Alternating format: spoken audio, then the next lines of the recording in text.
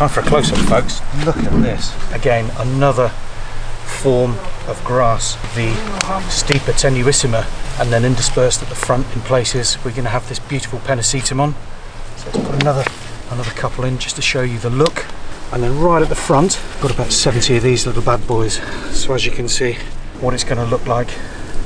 And what we don't have here is the brilliant white stems of the birch trees, which I'm very excited and privileged to be able to create such a scheme. It's not very often you get to plant hundreds and hundreds of grasses.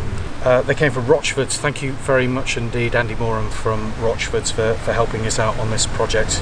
It wasn't short notice. He had bags of well-planned notice, weeks and weeks, and to get hundreds of grasses that all look the same, I'm really pleased with the quality and the freshness, and all the soil's nice and damp, and you can tell that these plants have been very well looked after. So enough schmoozing there. I'll expect some free plants next time. Follow me some more. Check these fellas out. These are all sold to us because we're going to plant them here. The skip isn't a plant. That's I don't think that's there for any other value apart from throwing rubbish away. We don't need many more. We've had 3 grab lorries.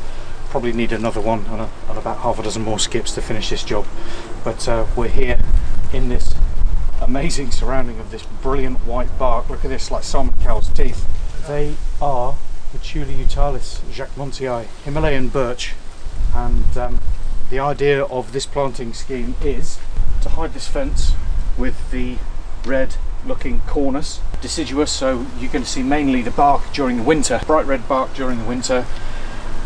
That's going to have swathe planting or mass planting to cover the fence, and then around these trees that are going to go in this afternoon, we've got all of those plants, the Pennisetum on that I've just shown you, the Carex Morrowwi Ice Dance, and also we've got a couple of hundred, they are Stipa tenuissima, sort of horse's tail, beautiful looking plant, stonking.